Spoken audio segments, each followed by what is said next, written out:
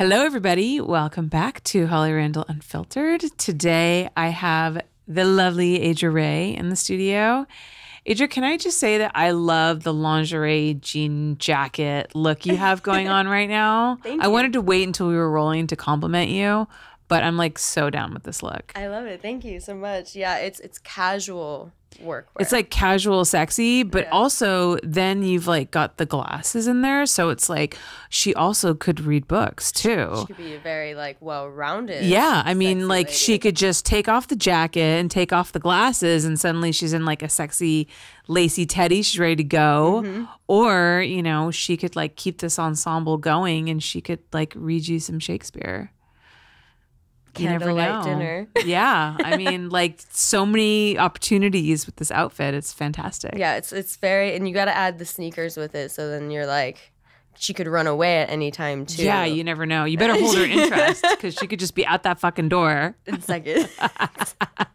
I also love the blonde hair. This is new. Thank you. Yes, it is. So this is like new as of like a month ago. And you're loving it? I am. I am really loving life as a blonde. Yeah, it's great. Isn't it? We are the best. It is. Well, you know, as a brunette your whole life, you're like, Yeah. you always want to be a blonde. And then like, I feel like now that I'm here, it's like, it's better than I expected. Okay, so question, because I've always been a blonde my whole life. I'm actually like a natural blonde. So do you feel that you get more attention as a blonde, or are you treated differently? No, definitely. Really? Yeah. Like every single person that has commented on me changing my hair has said something along the lines of me looking like a bombshell or like a vixen or like something more sexy than what I used to look like. Right. So I will say that I think the brown hair just made me look more like younger. Yeah. I think too. And I Yeah. think the blonde hair makes me look a little bit more like womanly, I guess. Right. Do you find that like strangers treat you differently? Like, I mean, the guy was very nice to me downstairs who opened the door for me. It was like two of them. They were like, well, let me get the door for you. And I was like, oh, thanks. people had never opened the door for you before in your life? Never in my life. Not First once. time ever. Well, I think it looks great. I tried to go brunette. Well, I've never tried to go brunette. I got low lights once and I almost cried. I just look so bad on me. It brings out like the red in my face. It's just like I'm just gonna always be a blonde. I've gone through a lot of really awkward hair phases. This is definitely my best one. Yeah, no, I think it's great. Yeah, because like last year I tried to do like this like gingery thing. It was like kind of orangey blonde, and it was not working. And then I did pink, which was fun, but like didn't work. And then I did black, but I felt like I looked really like exotic. And then everyone was always asking me like, what are you? Yeah. And then I would just have to disappoint them by saying I'm really white. So I was like, I'm so white, I'm mayo, like Dutch, Irish, German, like very like European mutt. Yeah. Yeah. Same here. It's okay. yeah. okay. But with the black hair, it definitely made me look kind of like I don't know, like I got like Bosnian once, and then some other guy asked me if I was Armenian here. Okay. And then I got like Latina a lot. Yeah. Okay. But I think in SoCal, I think everybody just assumes that you're that living here. Right. I guess, you know what the best way to probably determine like what ethnicity you look like is to shoot a porn scene and see like what category they put you in. You know, like how Vicky Chase is Mexican, but like they put her in exactly. Asian scenes all the time because like people think she's Asian because they It's think she very looks true. Asian. Yeah. Because it's like the last acceptable industry where you can like racially, stereotype somebody. divide people and stereotype people. Like, so you can package, you know, like Latina Whatever. sex babes and all that kind of stuff. So that's probably the best way to like get an idea. That in the of- food industry is the only place you can racially Oh yeah, that's profile true. things. That's true. But I feel like it's more acceptable in the food industry, right? Because it's more like about culture. Yeah. I think. Whereas for Porn's us, a little bit about culture too, though, I would say. yeah. Because, Yeah. like, you grow up with a certain culture, sometimes you're attracted to that. Right. Or sometimes if you grow up with a certain culture, you're attracted to the complete opposite. To the opposite, because right. you're not used to it. Yeah, that makes sense. But porn is such a weird psychology, like human psychology thing. Yeah.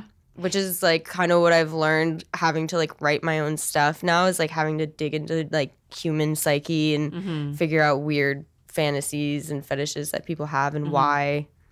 And it's, you know, the pool of human sexual fantasies is just so deep. Like it's never ending. And it's crazy. The longer you work in the porn industry, the more diverse tastes and fantasies that you see. And it really opens your eyes. And it's just fascinating how complex the human thing sexuality is. That really surprised me was, I think, just kind of like figuring out the weird stuff that I found attractive that I didn't really notice before. And then when I got into porn, I was like, wow, like I really like collarbones. Like I love women's collarbones. Really? Like that's something that to me is like, I think is so sexy. Which is like so. Now I'm like, what's my collarbone? Right? Like? Isn't it? It's like such a weird thing to think about, but like collarbone. It looks great. You're a liar. You're a liar. You didn't mean that. So what else? Yeah, I always find it interesting. So many girls talk about how they learn about their sexuality and learn about themselves and their preferences in porn, you know, in this kind of safe production space where they can explore all these different avenues and how they really discover themselves. So what did you find that you were into getting into porn besides collarbones? Like any specific acts or anything like that?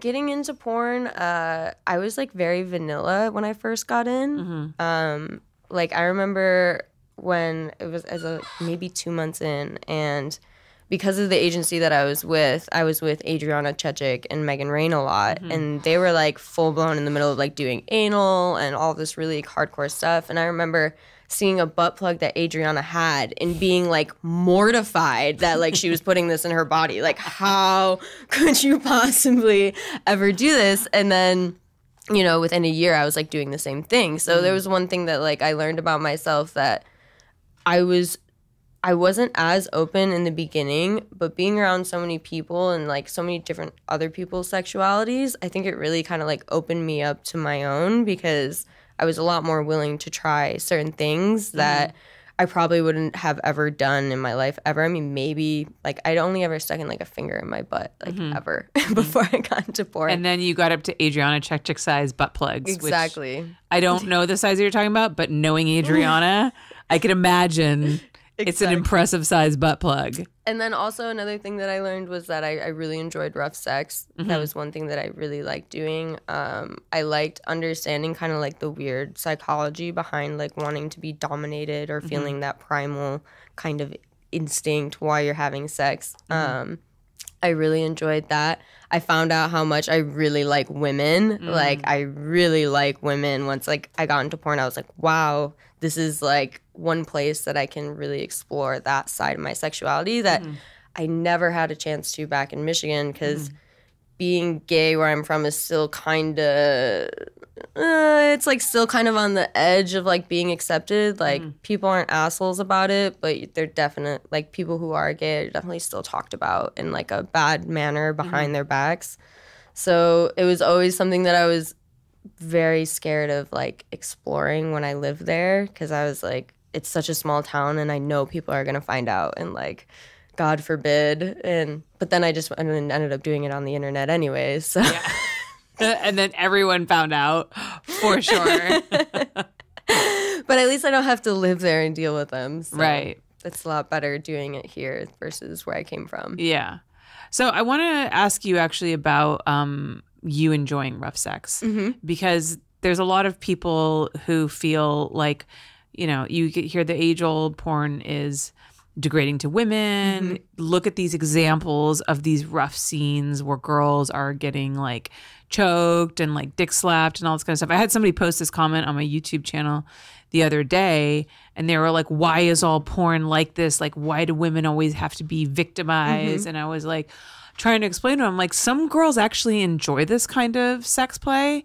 And so can you maybe like tell us a little bit more about that and why you enjoy it? And do you like talk to your partner first about kind of how far they can take it? You know what I mean? So for me, like if I'm engaging in rough sex with somebody, I always try to talk with them before, just because I do have a past of like physical abuse. And so like there are certain things for me that like it can take it a little too far and can ruin the entire mood of everything. Trigger you? Okay. Yeah, and it's like maybe specific actions. Exactly. Okay. And so I'll always be very vocal with the person before, like, hey, just don't say certain things like this, don't do certain things like that, blah, blah, blah, blah, blah. And like, we can have all the fun in the world. And then, one of the main reasons that I enjoy it personally is probably because I was physically abused in my past. And it kind of gives me an outlet to be in control of that, if that makes sense. So it kind of turns something that was a bad experience for me into something that's enjoyable. And also, I'm a very intense person. Like, I have a lot of fire in me, especially when I'm having sex. And so that can kind of translate into like this roughness. And I think having somebody that kind of matches that energy with me makes me enjoy it more, because I feel like we're both kind of indulging in this really intense, really passionate, very kind of primal act with each other where it's like rough and intense. And also when you're doing that, you have to be very in tune with each other, because you have to be very aware of each other's bodies, especially when you're doing a lot of rough stuff. So I think it kind of brings that intensity to like a higher level as far as like connection and passion and just overall intensity. So for me, I just like that kind of fiery like thing that goes with it, and probably just the really primal like part of like being dominated as well. I love that you talked about how having that kind of sex actually makes you be more connected with your partner, because they need to be able to kind of read you, and because it's so intense. Whereas I think most people think of it the opposite way, whereas like you're really disconnected, and like the woman is just an object of like this man's internal anger. Right. So it's interesting that you put it in that way, because I think so many people can't see it, that it could be like that. And it's also so interesting to me, and I hear this from a lot of people, and I am by no means a psychologist or anything like that, but I find that a lot of people talk about using sex and porn to kind of help them heal from trauma almost, but in a lot of cases maybe reenacting something similar to whatever trauma that they had, but within like a safe space with certain boundaries and parameters set, so that you know that you can like reenact this for whatever reason. And again, I don't understand human psychology specifically, but it's like it's safe for you again. Yeah, and I think it has a lot to do with power as well, because sex has a lot to do with power dynamics. Yes. And when you're put into a situation where you're like physically abused, all of your power is completely taken away from you, and that's kind of what the person gets off on. Whereas when you're engaging in rough sex with somebody consensually, you have now all the power in your court. I mean, you're trusting them to abide by your boundaries and blah, blah, blah, blah, blah. But you still have the power to stop it whenever you want. You can walk away whenever you want. You can end it the moment that you're uncomfortable. And I think that knowing that is the reason that girls are able to feel comfortable and almost kind of blissfully submit into this experience, because they know they have the power in that situation. Yeah. And I think that for me is huge when it comes to rough sex. And especially on a porn set, which again, I know a lot of people think is the opposite, but when you're on a porn set, you're on a production set. So you're surrounded by people. So there's no way that this one person is going to take you past your boundaries. You're going to try to stop it, and he's going to essentially not allow you and hold you down. And you know what I mean? Like, you have this safety net. This is obviously assuming that you're working with a reputable company and good people, because I know that people have had different experiences with bad directors or whatever, but you have like an audience there, and everybody's working together to create this production. So like communication's like the most important thing. Yes, it's huge. And the company that I direct for, we should do a lot of rough sex, and we always try to talk to the girls before a lot. Like very, very transparent, very open, like this is everything that's happening. We want to know all of your boundaries, so the second that we see them being crossed, we can step in and say something in case for whatever reason we don't hear you, something happens, X, Y, Z. Right. And it's just taking care of people on set. The more you take care of your talent, the more willing they are going to be to give you a really great scene. So. Right. And if they feel safe, then exactly. they can kind of lose themselves in the scene and it comes out so more. much better. Yeah. So that's a great segue into my next question, asking you about directing, because you are directing now and you're directing for Caden Cross for Deeper. Yes. Which is awesome, which is like a BDSM site, right? That's what you would call it? I would say it's like, I would say it's more along the lines of like female erotica. We try to really focus on like what women are kind of wanting to see. I mean, obviously a lot of our members are males, but I would say it's BDSM for women because it's not going to be like your typical woman roles. A lot of the roles that the women have are like more in power. It's fantasies that they want to be fulfilling, things like that. And I think even for our male viewers, I think that's very sexy because I think just having or seeing a woman that knows what she wants is kind of very... I wonder, too, if some people who feel guilty about watching porn, because we know there are a lot of them out there, if a man sees a scene where they see that the woman has agency and that she has power, it helps alleviate some of that guilt that Exactly. like they might be engaging in something that's victimizing women. I think the best way that my boyfriend put it for me is that he makes porn that it looks like the women are actually enjoying it. Yeah. Like they're the ones that are fulfilling the fantasies. Right. And they're the ones that want to be there. And I think that is what makes the site so great and such a great thing for me to write for is because I love that it puts the women kind of like in that power position. Even if they're in like a submission type of role, they're still the ones that are putting themselves there because they want to be for whatever reason. Yeah, I mean... Anybody who understands the BDSM world knows that the submissive has all the power because the sub sets all the boundaries and the sub, they're the one who creates like the structure of exactly whatever you're going to do. Like the dom has to always abide by whatever the sub's limits are and then you can play within those boundaries. Yeah, it's like a dance almost, back and forth. It's very balanced as far as power goes both ways.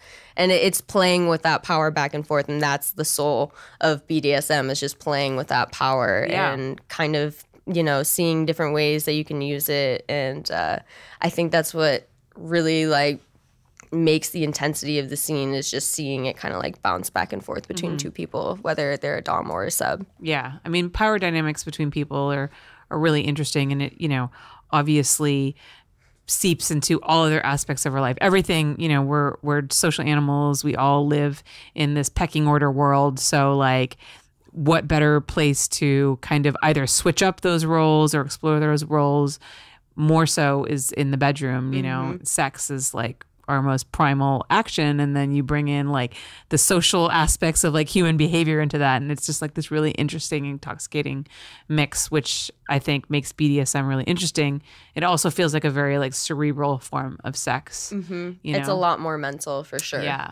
So tell me about some of the scenes that you've directed for them, like maybe any particular favorites or recent ones. Could you perhaps tell us like the story or motivation behind it, like how that went? So one of the first ones that I ever directed was with my good friend Gina Valentina, and then I also directed Damon Dice in that one as well. And they were at a bar, and basically it was Damon was heartbroken over his ex and was moving out of the apartment. So we have this really awesome shot of him just sitting in the apartment. He's downing this bottle of tequila, and then he throws it against the wall where there's this picture of him and his ex, and it smashes everywhere. And then he ends up going to the bar, and he's sitting there, and then we see Gina, who is this girl that is really just looking for some guy to kind of use that night. And so that's kind of where her power role comes in of like, I'm just going to find some guy to use. And so she sees Damon, who is kind of, vulnerable and like upset, and goes up to him and kind of starts kind of like talking shit to him a little bit. Like, why are you sad at the bar type of thing. And that's when this power dynamic kind of shifts, and Damon gets really upset with her and ends up like taking her outside. And as a viewer, you're kind of like worried at first because you're like, oh no, like this guy is like now taking this girl to an alleyway, like what's going to happen? But then you kind of start to realize that like this was kind of all part of Gina's plan was to make him upset and to push his buttons and to get him to do this. So it's kind of like little power dynamics like that, like messing with them and watching it go back and forth that I love to do in my scripts. Another one that we did was a little bit different. It didn't really have a power dynamic. It was actually really romantic and sweet. Was with Small Hands and Venus Sky. and I actually ripped American Beauty, that scene where he's laying on the bed and he has all the rose petals falling on him.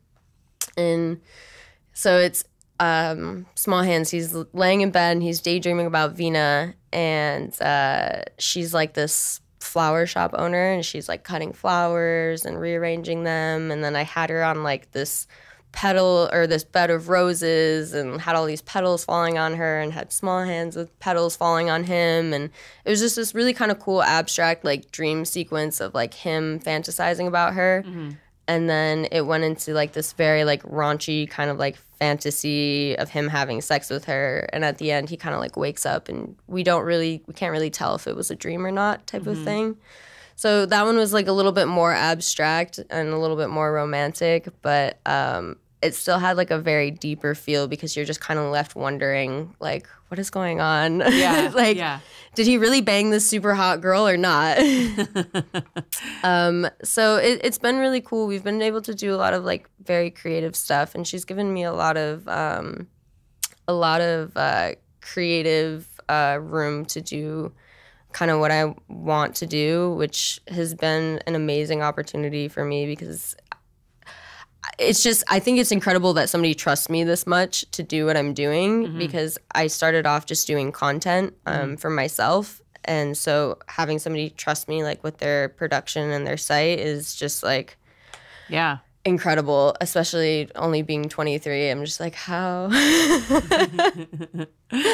What do you feel like? So how has your perspective on directing, or maybe even performing, changed since you started working behind the camera? Oh gosh, I mean, my appreciation for directors has gone out the window. Like I probably texted like 2 or 3 directors after I went through this nightmare of a shoot, and was just like, I'm so sorry for what you have to deal with. I'm so sorry that like I put you through that time where you had to reschedule me like 4 times, or like, it's just, you get a really big appreciation for what people are doing, because it's a lot of moving parts, and it's really having to orchestrate them to all come together at once perfectly. And my favorite saying that I've now coined is that it's not a porn shoot until everything tries to go wrong at the very last second. Yeah. So I've definitely gotten a bigger appreciation, a way bigger appreciation for like the crew members and the things that they do and the long hours that they put in. Yeah. And on top of that, I think just being on this side of the camera and being able to like work with talent too, like I definitely have a newfound respect for them as well, because when you get in as like a new girl, I think you kind of are a little overwhelmed, because there's just so many girls. And you're just kind of like, how am I going to find my way in this big industry? Like, where am I going to find my place? And then when you kind of move behind the camera, you kind of realize that everybody has a place. Yeah. Like, there is a niche for everybody. And that you don't have to necessarily be a director's first pick every single time, because they might be wanting something else from the company or whatever, and that maybe there's a storyline that somebody else fits better. And so I think it's given me a more respect for just how many girls are in the industry, whereas before I think I felt a little like overwhelmed.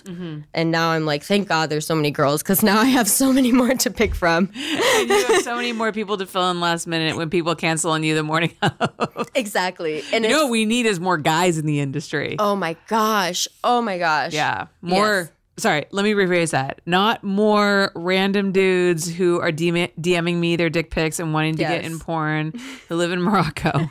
Not those guys. I mean, like solid male performers who are good looking. Genuinely want to work. Genuinely want to work. Their dick works really well. They respect the girls. Yes. They can say their lines. They're decent actors. Like, it's huge. We need more of that. And it's also, I think it goes without saying that, like, I don't think they get as much credit as they deserve. No, and I think you don't realize that until you're a director, because I say that all the time. I'm like good male talent, they're so underappreciated. Oh my gosh. Because they are everything. They can make or break your scene. 100%. And then also on top of that, it doesn't matter. You could have the best female performer in the world. Yeah.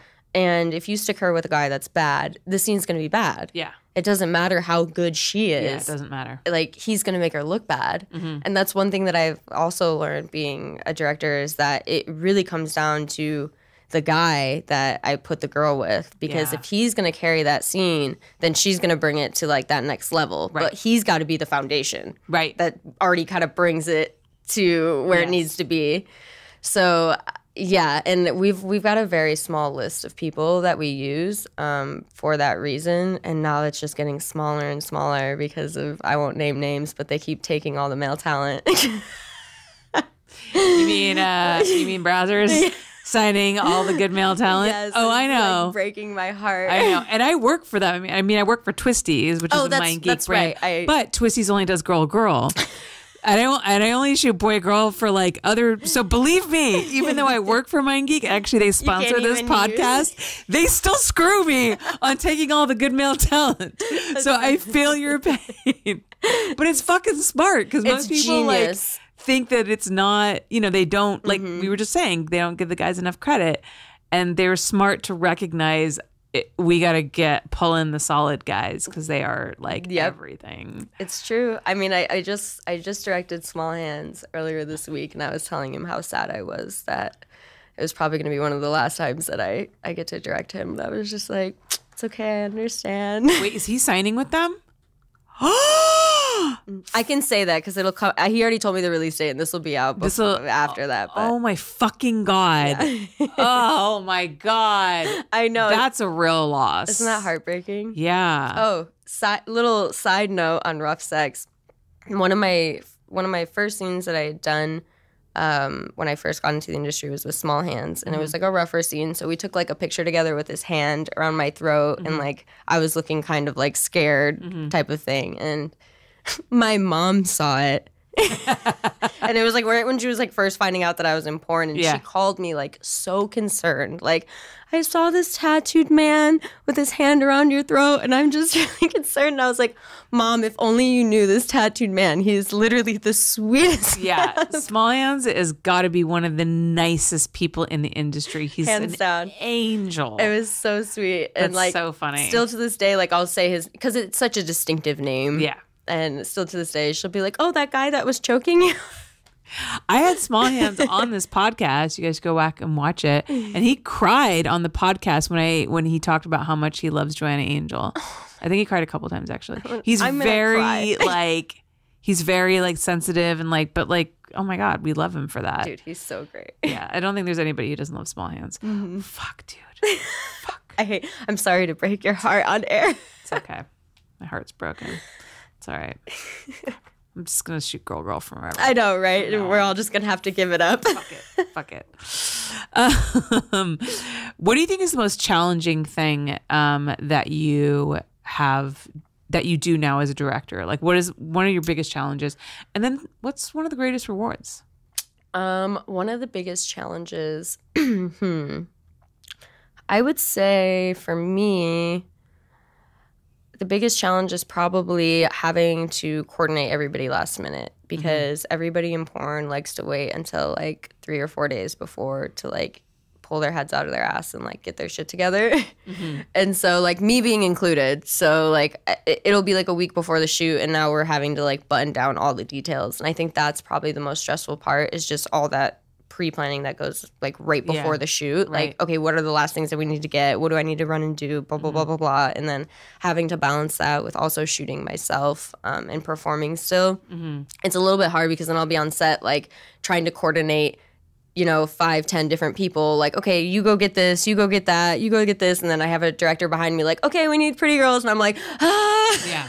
Yeah. So I think that for me is the most stressful part, is finding that balance. But other than that, I think the most rewarding part is that once it's all said and done, watching all of that chaos come together full circle, and then finally seeing the final product, that is probably hands down like the most rewarding thing. And creating content that people are proud to be a part of, I think is the biggest reward for me, is having people turn around and be like, wow, like I love the thing that you directed of me, or like I love the pictures, or I just love that scene. I think this is the best scene of my life. Like things like that to me are great, because I want to make content that girls are proud of, because I know there's so many videos out there of like, oh, like young teen and pigtails, like da da da da da, Probably, or like, which you've shot a few of. or just something ridiculous, you know, or something that's like a little bit humiliating that you're not really that proud of that's out there. So I want to shoot stuff that girls can actually show other people and be like, look at this thing that I did. It's really cool and I look amazing in it and I feel sexy in it and look at how great I look fucking in it. And that for me is probably the best thing about it. So do you have like a real sense of female empowerment then being able to do that and work behind the scenes? And I mean, you're definitely working for a company that is run by women, powerful women, and is about power. So that's a like intoxicating mix. Yeah. I mean, I love it. I mean, we still work with men on our set too. And it's a very good balance because I think that everybody can equally give input where it's needed, because there's definitely times that like I look at my cameraman and I'm like, hey, from a guy's perspective, like, what do you think about this? Because sometimes I might be focused on something completely different. And at the end of the day, like, that might not necessarily be as important as what we're trying to sell, and that's sex. And sometimes I need a male perspective to like look at something and be like, hey, maybe let's shoot it this way, or hey, let's try that. Or so it's a very good balance. And I think just bringing women to that equal playing field with men is really what's great about what we're doing. And that everybody works side by side and there's no weirdness. And it's just, it's cool that so many people want to be a part of it too. Like so many girls reach out to me and are like, oh my gosh, like I want to shoot for you guys. Like I would love to be a part of it. Like da da da da da. Or even just wanting to shoot content with me and like, because I do my own little stuff on the side too. But I think all of it is just great, like pushing girls and showing them that, hey, like there's so much stuff you can do in this industry. Like you don't have to just perform or you don't have to just do this. Like there's so many things you can do. Yeah, it's definitely opened up for women a lot. It's really great. It's great to see. All right, we're going to take a quick commercial break and we'll be right back. If you're here, it's probably because you're a fan of my podcast, Holly Randall Unfiltered. Well, that's great because I'm a fan of my podcast too. Now, if you don't know what Patreon is, it's a crowdfunding platform that allows people to make contributions on a monthly basis. Because this podcast costs money to make, maybe even more so than others. I'm obsessed with quality. So since the beginning, I have always recorded in a studio, had a professional sound engineer, and recorded professional video. All of these things cost money, as you can imagine. And I also made a pretty scary decision this year to cut down on my directing gigs so that I could focus more on this podcast, which is why I need your help now more than ever. But don't worry, I'm not asking you to give me something for nothing. In exchange for your contributions, I offer so many perks.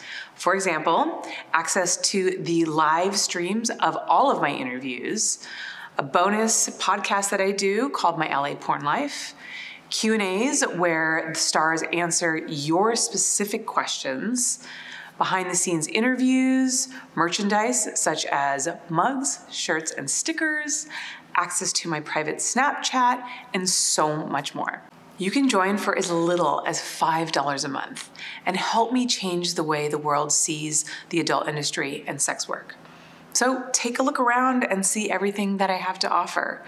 I really hope that you'll join and be a part of our little community. Okay, so we're back. So I really love seeing, you know, how you've progressed. I know you've gone through some difficult times, and I really wanted to have you on the show because I saw you were directing and I saw you producing some really new content, and I've also seen you go through a lot. And I love the story of, you know, women who have hard times and who come back and reclaim their power, because that's also my story. You know, I struggled with alcoholism and relapse and all that stuff. So I've been through that cycle. And, you know, that redemption and coming back is like so powerful and amazing. And I think it's a great, important story to tell. So do you want to talk a little bit about all of that? I would love to. So just to give the people listening a little bit of backstory so they know what we're talking about. I believe it was in 2018. No, 2019. Nope, 2018. I had to check the date on my arm. 2018, I went through a really, really tough year. in the December leading up to that year, I had a really, really bad miscarriage. And because of that, I had to take off work unexpectedly and was charged a lot of money for canceling shoots and was put into a really, really bad financial situation. I was able to get out of it at the beginning of 2018 and kind of come back to shooting, but I was still really depressed from what had happened to me. And at the time, I was 22, 21-ish, and so I had never been pregnant before. I'd never gone through a pregnancy or anything, and so dealing with losing it and like how traumatic it was like one of the worst experiences I had ever gone through. Dealing with how traumatic it was afterwards was just really hard for me at 21. And on top of that, like my agency was putting a lot of pressure on me to just continue to perform at the level that I was performing at, which was at the time I was shooting maybe 20, 15 times a month. And It's a lot. For any performer, for any human being. I mean, being on set that much, you barely have any time to yourself, you know. Basically what I was doing at the time is I was just going to set, coming home, and just like smoking until I basically knocked out, just so that I could wake up the next morning, go to set, shoot, come back home, smoke until I pass out. And then it was just the same cycle over and over and over again. I wasn't really dealing with... you weren't able to process the trauma. I was just pushing it to the side, pushing it to the side, because I was just trying to perform, keep to the level that I was at before all this had happened. And then also just having a public eye on you during all of that, having to pretend like you're okay all the time, it sucks. Like you already feel like you have to act because you're being called a name that you're not. You're already having to feel like you're having to act around all these different people. And then on top of it, you're having to pretend that you're happy too. And it's just a miserable cycle to keep going into. Right.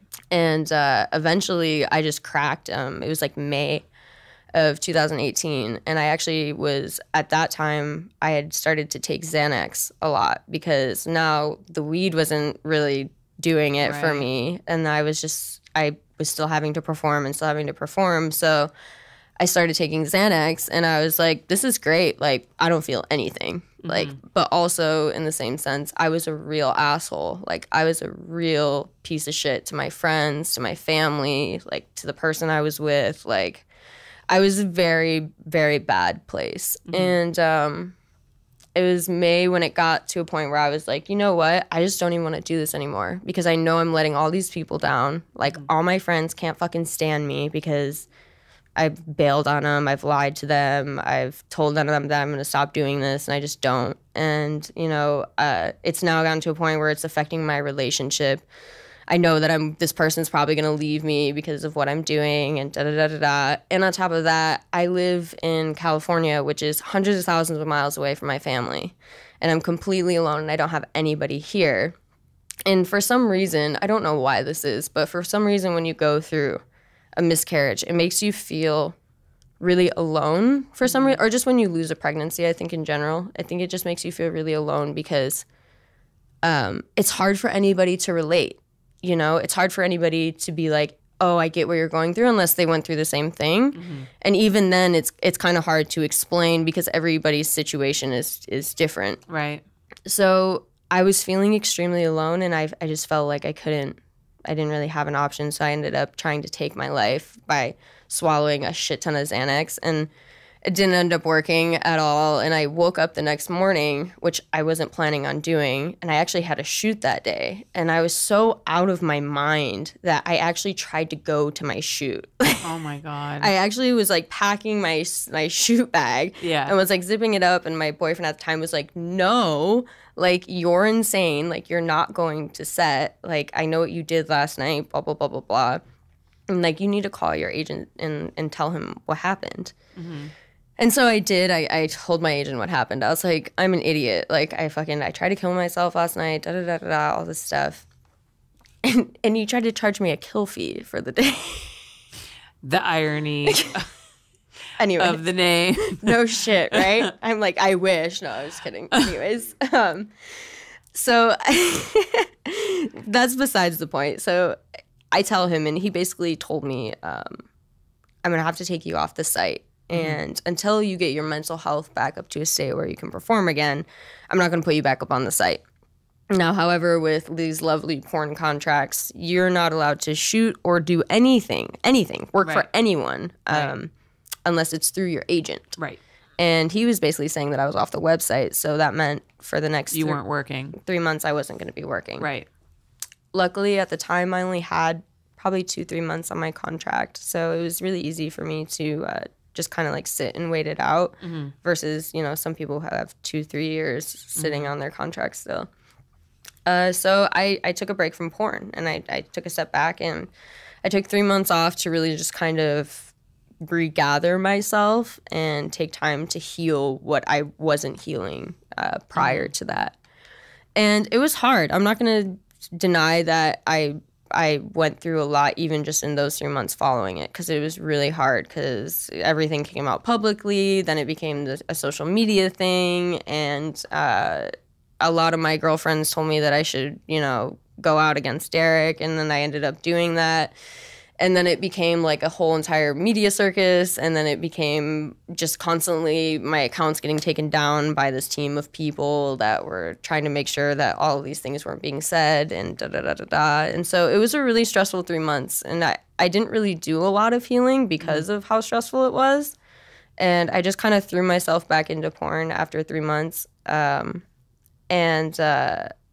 once I got back in,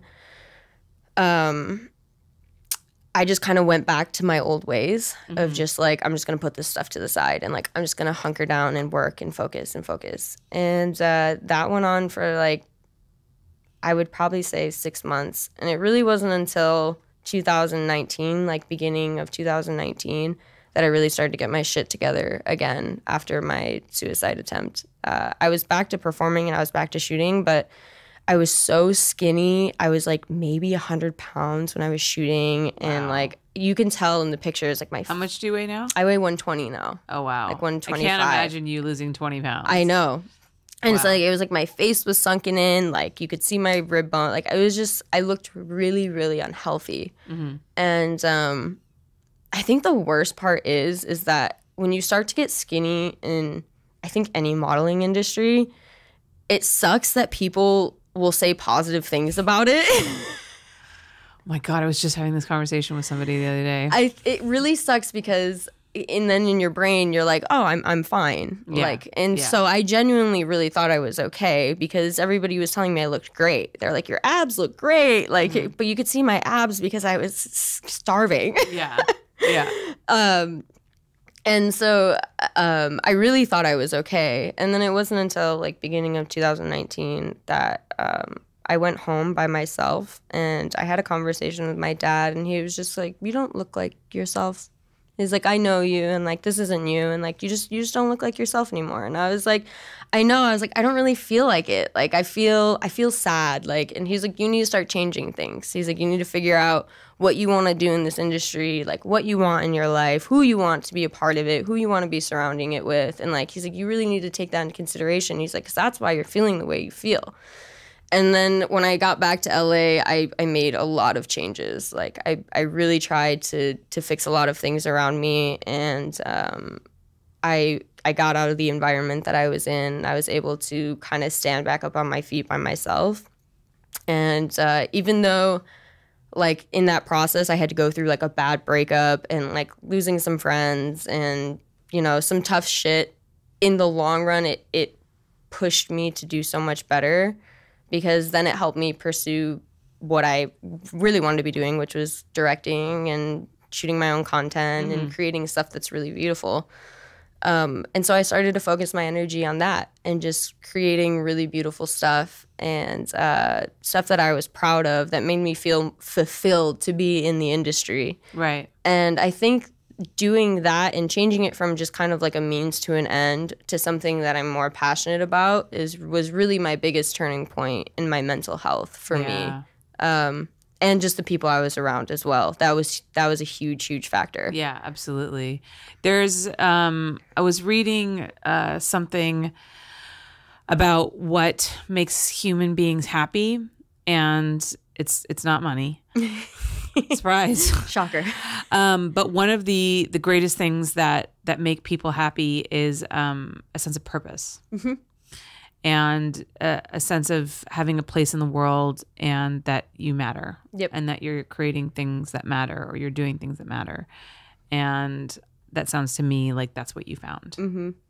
And it's been doing this has also given me a newfound appreciation for the industry and just everybody that's a part of it. Whereas like before, I kind of saw it in more of a negative light, whereas now it's kind of changed my perspective to a more positive one. Do you think it's because you feel like you have more power now, more like agency over your career? Like what? It's definitely helped. Change? Definitely having more power over like my brand and my agency has helped. I definitely feel like being able to navigate my own ship has definitely changed my perspective major. Because leaving my agency after that was kind of the first step to me really healing.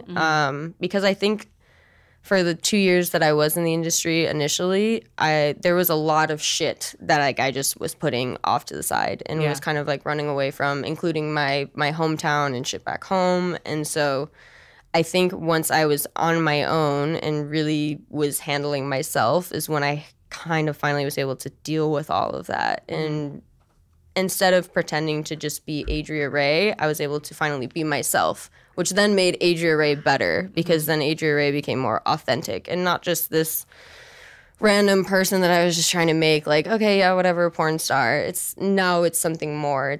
I want to be a woman in the industry that other girls can look at and be like, you know, hey, she went through shit, but she came out and she's doing better. And now she's actually doing stuff for the industry. And just because I'm a performer or just because I'm this or that doesn't mean that I can't do the same. Yeah, that's, I think, one of the greatest gifts of dealing with personal tragedies like that is knowing that you can come through it and knowing that your experience can help other people. Mm-hmm. That was, for me, like when I was going through my relapse and I spent 4.5 years trying to get sober and I was like filled with so much self-loathing and hatred and just failure, constantly trying to get sober and constantly relapsing.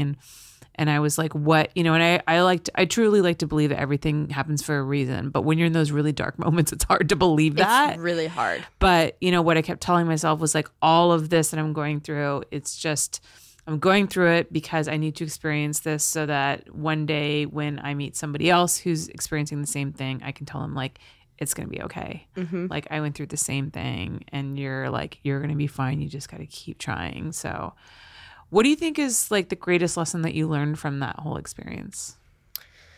I think my greatest lesson was to really take a look at myself and what I was doing in situations. I played the victim a lot. Yeah, that's never going to get you anywhere. It's such an easy default thing to do. I played the victim a lot when I first got in, and just being young. You know, yeah, I think it's just being young.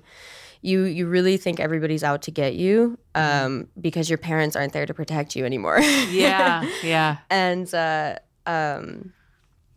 for me, my biggest growth in all of that was really taking a step back and saying, hey, like what did I do to make that situation worse? What was I doing that was really leading me down this path of self-destruction? And that's exactly what it was, is I was just self-destructing all over the place. And everybody was telling me it, but I was just being a jerk and was saying that they were being mean to me. Right. And you're not being accepting or you're not being understanding. I'm going through a lot and da-da-da-da-da. And it's like, yes, we all go through a lot, but even when we're going through stuff, we still need to be able to take a step back and say, what am I doing? How can I make this better? What steps do I need to take to get myself out of this? And I wasn't doing any of that. I was just, I don't know, I think I was expecting somebody to do it for me or something. Yeah. But I didn't know who. I was like, maybe someone will come along. Yeah, and save you, right? Yeah, but no one is going to. It's only you that's going to do it. Which is why it's so important to take responsibility, personal responsibility for what's going on in your life. Because when you fall into that victim role, first of all, like, you're automatically taking all the power away from yourself, because it's almost like you're behaving like you have no power over what's happening to you in your life. You know? Exactly. And there's definitely situations where people have little to no power, but once you start looking at things from a different perspective and taking personal responsibility, then you can start changing things. Because the thing is that sitting and waiting around for things to change for you will never happen. Mm-hmm. You cannot control the world. You cannot control the things that happen to you. You cannot control how other people behave. The only thing that any of us have any control over is how we behave and how we react to things. So if we take a really hard look at ourselves and look at how our behavior could be perhaps contributing to this situation, then we recognize that you could change that behavior, which will change the situation. Mm-hmm. And I really believe in like also manifesting like your future. Sure. And also too, what you said earlier about, changing the people that you were around, that is also it. Because I think that when you change your behavior and you start to manifest a life that you want, you start to behave in a way that you wish other people behaved, then you attract different people to you and in your life. Yep. And I think also different opportunities, because people want to work, productive people, good people want to work with other productive, good people. Mm-hmm. They don't want to be around negative, victim playing people. Exactly. So when you change your behavior, you change the world around you simply because the people, of how you're navigating now. Exactly. And the people and opportunities that are attracted to you shift. Mm-hmm. I completely agree with that. And it definitely took a lot for me to kind of like come out of that daze.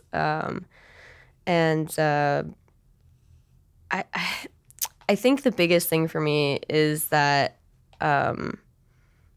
when you're in that mindset, it's so toxic that it starts to take over every part of your life, like you were saying, and that once you kind of finally start to break out of it, that's when you kind of realize. And then you can also realize the people around you that are also doing it, because when you're that way, you attract people that are that way. Mm-hmm. And then you kind of start to realize like, oh shit, like that person does that same shit to me all the time. Mm-hmm. And that's not healthy for me. Like I need to change this. And this year has also been a really big year for me of trying to mend relationships with people that I've affected with behaving that way that I did while I was in that kind of toxic state. And that for me has been one of the most rewarding things about this, is just being able to come to like a common ground with people that I thought in my head that I had really ruined a lot of relationships with, but understanding that people are a lot more forgiving than you think they are. And if you're just upfront and honest and take responsibility for the shit that you did, like people are very receptive. Yeah, absolutely. They're very receptive. Yeah. And this year for me has been the most rewarding in that sense, that I've been able to build a lot of relationships with people that I thought that I probably would have never had. Yeah.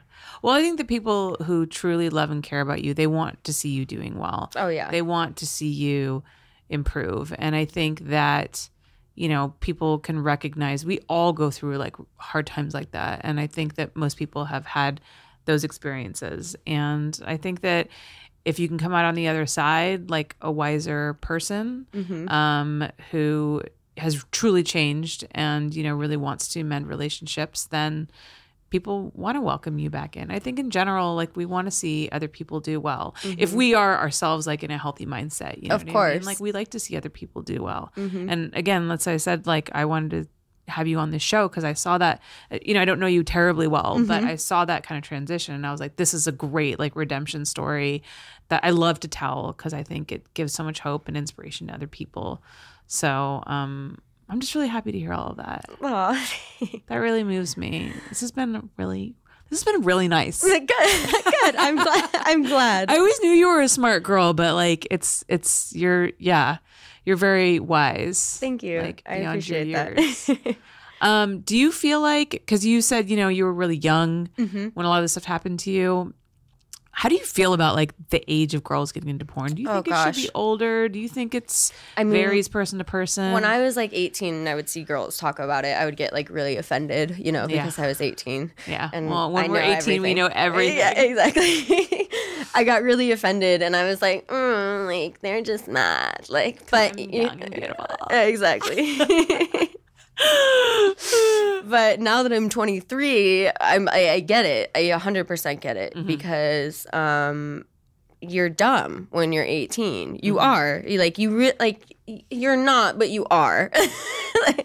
You're not as emotionally and mentally developed as you are later on. You're not as aware of how big of pieces of shit people really are. And I think that's really what it comes down to. And I totter back and forth on this because it's like, it's damned if you do, damned if you don't. So it's like, damned if you do get into the industry and you get all this industry or all this experience. But then if you don't get all this experience, then you don't really know who the assholes are and da-da-da-da-da. So I think it's bad in the sense that there's some girls that don't ever end up learning. There's some 18-year-olds that come in and they don't end up learning who the assholes are and how to navigate, and they don't ever end up getting back up on their feet. They just kind of get chewed up by the industry. That's, for me, where I think that it should be 21, because I feel like at least you've gone through a little bit more of life, or maybe a couple more jobs where a boss was mean to you or something, and that you can kind of navigate being around a bunch of people that don't have your best interest at heart. Because nobody here really cares about anybody besides themselves. And I hate to say that, but that's what it comes down to. And at 18, you think everybody cares about you, but they don't. Yeah. Yeah. They don't. They just care that if you're giving them a check or not. That's really the only thing they care about. Right. And I didn't really realize that until I went through all that stuff with my agent, that I was like, oh, I am literally just a number to you. And I took it really personally at the time, and looking back at it, I laugh now because it's like I was so naive to take it personally. Like it's not me. It's not who I am. It's not our relationship that we had. It's business. Like it comes down to money, to numbers, to what we said on this day, to what we said on that day, to what we agreed on.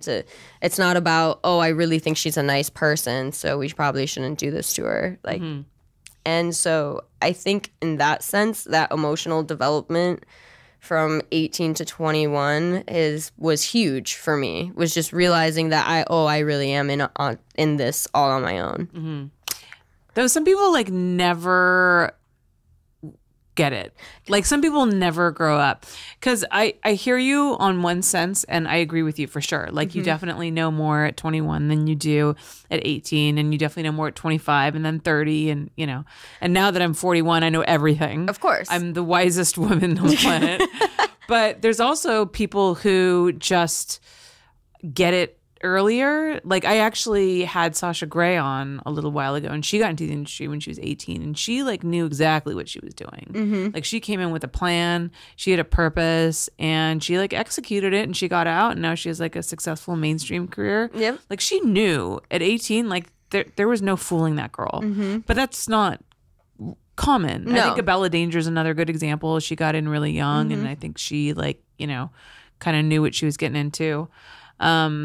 But that doesn't happen a lot. But then there's also like 30-year-olds who get in the industry and they have like no idea what's going on, and they never figure it out. Exactly. So it's just like, I think the entertainment industry in general, not just porn. I mean, God, the worst is the entertainment industry when it comes to like child stars. I was just about to say it. That's I was like the Disney worst. stars and like Disney stars, the worst, because that's a crucial age of development, mental development, and you're putting these kids in the position where they're catapulted to this fame that most people, you know, who are adults don't know how to handle. And you're around so many different adults all the time. And everybody has control of your life. And then like you can't have a normal life. You don't know who's your friend or who, you know, wants to be around you because you're famous. Like that for me, I think would be the hardest is that you're not around kids. Yeah. Like you're not around kids of your own age ever. You're just around adults telling you what to do all the time. So it's like, how are you not going to grow up fast? Yeah. When you're just constantly around people that are like, do this, do that, do this, do that. And how do you like figure out who you are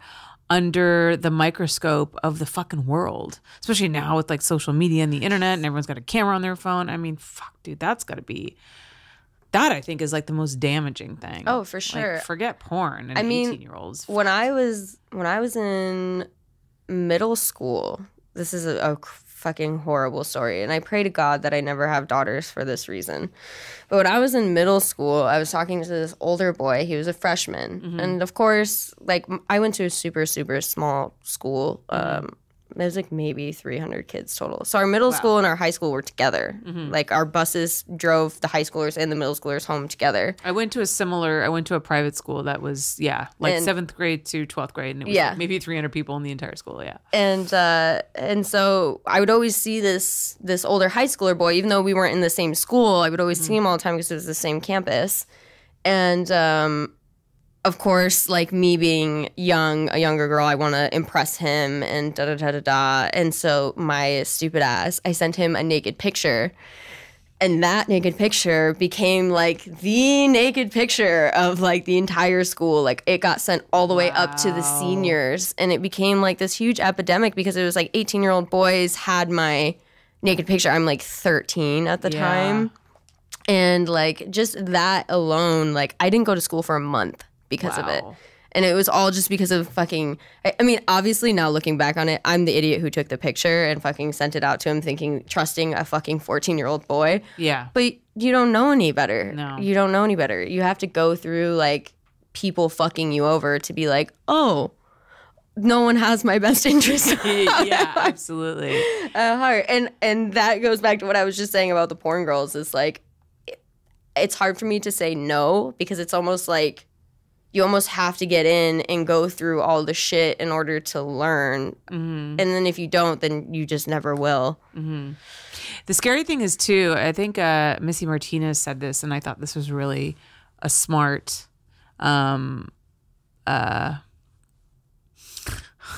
perception. Fuck, sorry. My words just float away sometimes. Perspective. And she was saying, the thing about like being 18 years old and like being in porn is most 18-year-olds like go to college. Yes. Right? And they get to go to college and make all those stupid fucking mistakes and like fuck all the wrong boys like, get and chlamydia get wasted. For the first time. Get chlamydia for the first time. Like just do all the dumb shit that college find people out you do. have herpes. Yeah, like fight with other girls and all of this stuff like plays out on a college campus, which is perfectly normal. And the only other people who know about this drama are your peers. But you go into porn and all of a sudden all of that like stupid drama that would normally play out like in college happens in porn on this social media platform. You get famous real quick and everybody's talking about you. I mean, you had this experience. And so your personal like growth and your traumas and all that nonsense, that stupid shit that we do when we're young, it plays out on this very public stage. Yes. And that's really tough. Yes. Like really tough. Was. I mean, dude, in college, I did the dumbest shit. I'm so fucking glad I didn't grow up with the internet or cell phones or social media. I swear to God, I feel so fortunate for that. And I feel like I feel for you guys. Like it must be so hard to grow up as a young woman in today's society now. It was definitely difficult, like being in so young and like you said, having all of your traumas kind of put on display. And then also you add on top of that, like God forbid, you're dumb enough to get into like a relationship with somebody else that's also public, because then it's just now that all of that's magnified times two. And I went through that while I was going through my suicidal shit as well, where I was proposed to on this really public scale in this really grandiose way, and it was all over social media, and it was in front of all these people, and it was filmed and da-da-da-da-da, and I was put into a situation where I couldn't say no. Of course not. Of course not. How could you? I couldn't say no. And then I ended up being in a situation where I really didn't plan on it. I mean, I said yes to a person that I'd been dating for less than a year. Yeah. And on top of that, we'd never had like a conversation about like, hey, like, what are your taxes like? Are you in debt? Like, because if we get married, like, your shit's my shit. All the unsexy shit about getting married. Exactly. Yeah. Like, we never had like a real conversation, right? Like an adult conversation about what the fuck we were doing. Yeah. And I mean, I was just kind of, this question was just kind of dropped on me, and then it was filmed, and then it was posted all over social media. I'm not even kidding, not even an hour after it happened, it was already on social media. Of course. So it's like, there's nothing that I can do. Like, Yeah. you know, my family's involved. My mother's posting it. My father's there. Like, Oh, that hurts. and so for me, it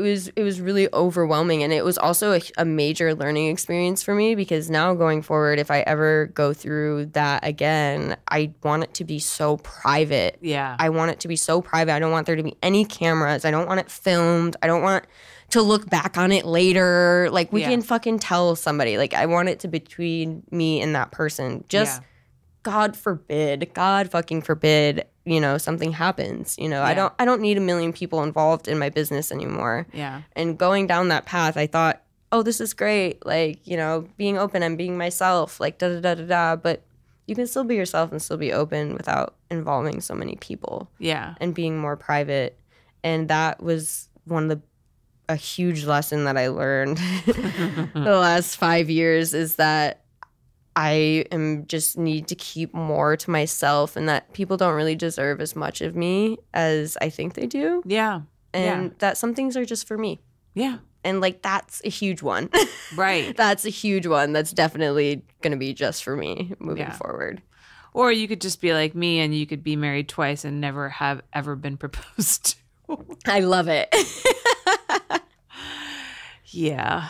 Hey, I'd rather be married than just be proposed to and then never make it to be married. Yeah, I guess that's a good point. I did make it to the wedding both times. Well, the wedding at the fucking courthouse. It's fine.